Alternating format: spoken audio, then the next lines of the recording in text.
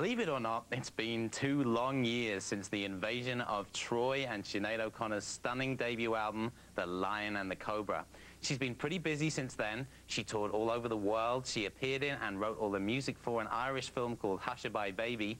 And she recently married drummer John Reynolds, the father of her 4-year-old son, Jake. She's also just released a new Prince Pen single called Nothing Compares to You.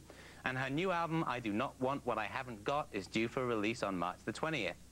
But this time round, Sinead returns minus the abrasive personality and haircut that gave her the reputation as the screaming young banshee of the music world.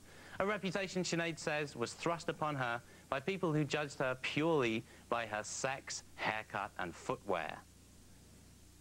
I don't think I ever was the screaming banshee. If I was a man and I had a shaved head and I was outspoken about things, a big deal wouldn't be made out of it at all.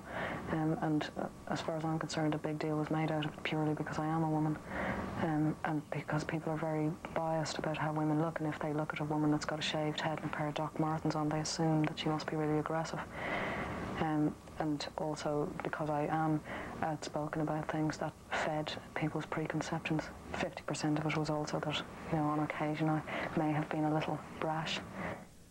Well, brash or not on occasion, her upcoming album, I Do Not Want What I Haven't Got, shows Sinead has refined her genius for writing gut-wrenching, heart-stopping lyrics ranging in topics from the personal to the political to the utterly tragic, like in a song called Black Boys on Mopeds. Having any involvement in it, they said that they had only arrived on the scene after the accident, even though lots of people had seen them, and nothing was done about it.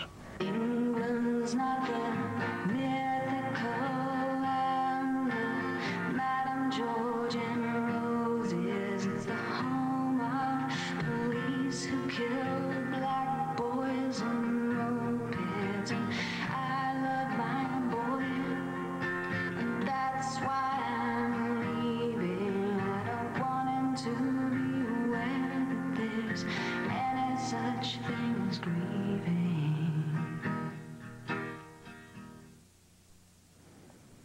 Black Boys on Mopeds is one of 9 new songs that appear on Sinead's new album, but the LP also includes Jump Into the River, a song Sinead co-wrote with Marco Perroni for the soundtrack to the movie Married to the Mob.